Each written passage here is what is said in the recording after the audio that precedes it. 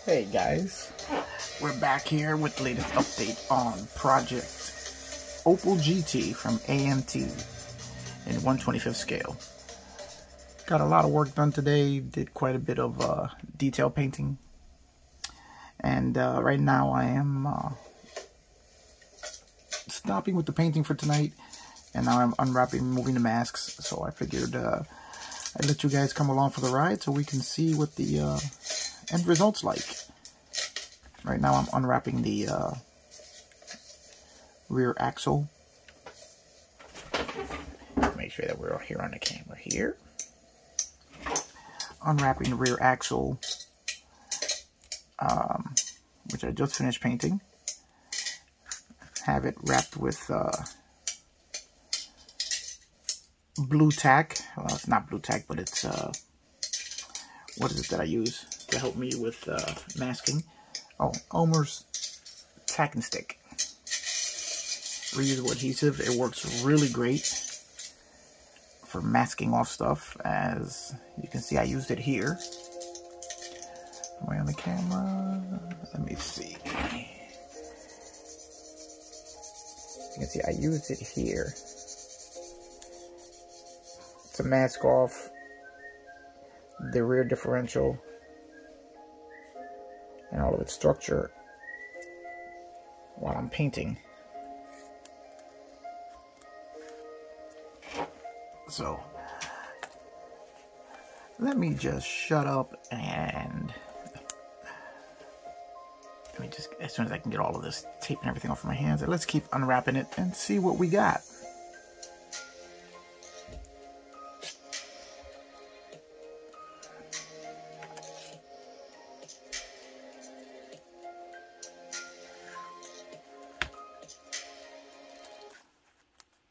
Are you over 40 and struggling to lose weight? Most people have no idea this method exists. They think the only way to lose...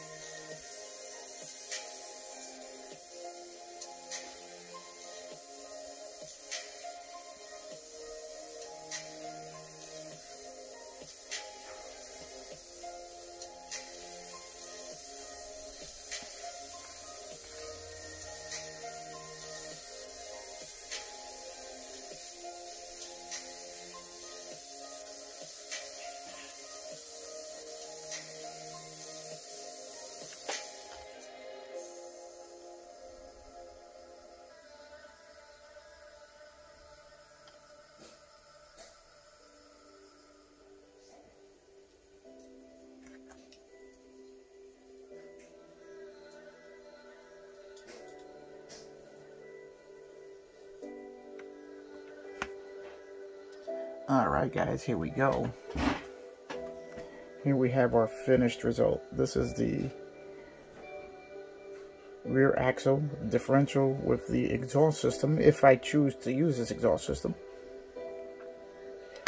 You can see I've still a little bit of the blue tack to get off there, but that's alright. You can see I've done my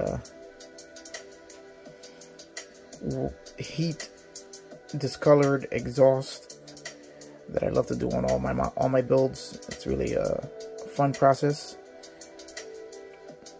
I've been asked how it is exactly that I do this, and I'll put a link to the video in which I show it. I tried to video it previously on another build, and that video went totally bad. So with one of my builds, my V8 engine build, the V8 engine mini build, I go in depth as to exactly how and demonstrate how I perform this method of discoloration of the metal. That's cool, you know. So I'm very happy with the way this came out.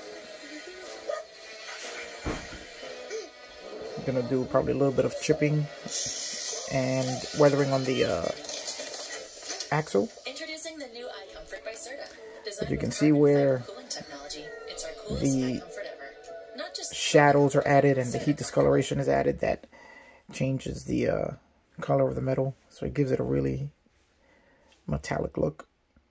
And you can see how it highlights and adds all the shadows. And I haven't even used a Tamiya panel liner yet, which is something that I also enjoy using. Alright, let's go on and see what else we've gotten done today. Here we got the interior, as I've decided. Well, I haven't decided, but I let my better half choose the colors for this car. And her favorite color is blue, so that's why I decided that this car is going to be blue. And she wanted a white interior. So we're going to have a white and blue interior. See, all the colors that she picks out. Here we have the seats. After all the repair work, which I did, smoothing out all the seams, eliminating all the hard edges that it had, which looked very unrealistic. The seats are looking 100% better now. And here we have the other seat. It's all in the prep work. You still see a little bit of the injection pin mark, which won't really be that noticeable when it's when everything's together, as they were really bad before, but now I'm okay with leaving them that way. Okay, what else did we get done today? Let's take a look at this. Here we have the sport exhaust. As you can see, I've also done the heat discoloration on it. Really happy and really glad with the way this came out. Haven't decided whether I'm using that exhaust or the stock exhaust, but this one here I'm particularly happy with.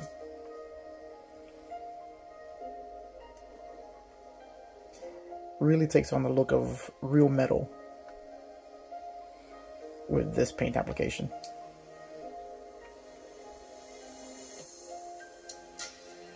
So I think I'm probably going to go with the sport exhaust.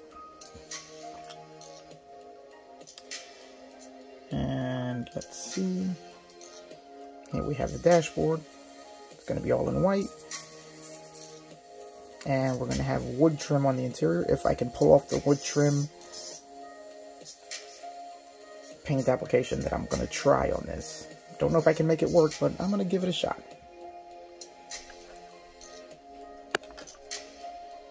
There's a steering wheel. We have the metal spokes. And it's going to have the wood rim. If I can get this right. But I'm very happy with the metal paint app. Really gives it a nice realistic look. And now for the reveal of the color. This is coral blue from Tamiya. I have just applied it. Hasn't been smoothed out yet. Hasn't been polished yet. But this is going to be the color of the vehicle. I've decided that I'm going to go with a painted underbody. And I'm just going to highlight all of the components that get attached to it. As this car is going to be as if it was someone's custom restoration. Now, if you've noticed, there's a slight color difference between the painted body section. I don't know how well it appears on the camera. You can see it close up that the color here is just a little bit brighter than the color here. As if when a real car is done, even when the chassis is painted, it's not polished or brought to a high luster the way the bodywork is. So there's always a slight difference in the color between the painted bodywork and between the painted, prepped, and polished bodywork and, wow, any of the other bodywork. Hold on, just had a little mishap with the camera here. Very happy with the way this color is coming out.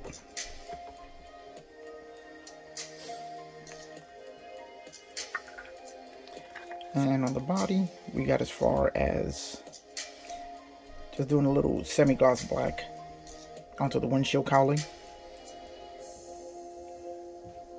So we got that taken care of. And now we come back to the engine. There was one part of the engine that really bugged me, which is the pulleys on the crank, the alternator, and the smog pump. So I had to do a little something about that, and I added photo etch parts from a metal earth kit, which were perfect for this application. And as you can tell, I've also added a little more of a paint app to the oil filter. This is a Fram oil filter, and they are orange with a black, flat black bottom for gripping the oil filter as you're turning it. I may be adding other details to the engine as I go along, but I'm really kind of happy with the way it's looking now. And I'm really happy with those pulleys. A detail no one but me will probably ever notice. Alright guys, that's it. That's the current update. And the project is moving along now. So I guess we will see you on the next one. I know I said in the last video that it'd be the chassis work would be started, but with all the painting that I'm doing here, and the chassis is going to be a bit of a complicated paint, as there are going to be quite a few colors and quite a few different places. It took a little longer than I thought, so didn't get a chance to get as far along on the chassis, but I did get a lot of the paint work done.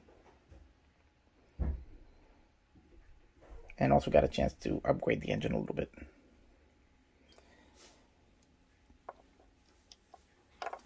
So there we go, guys.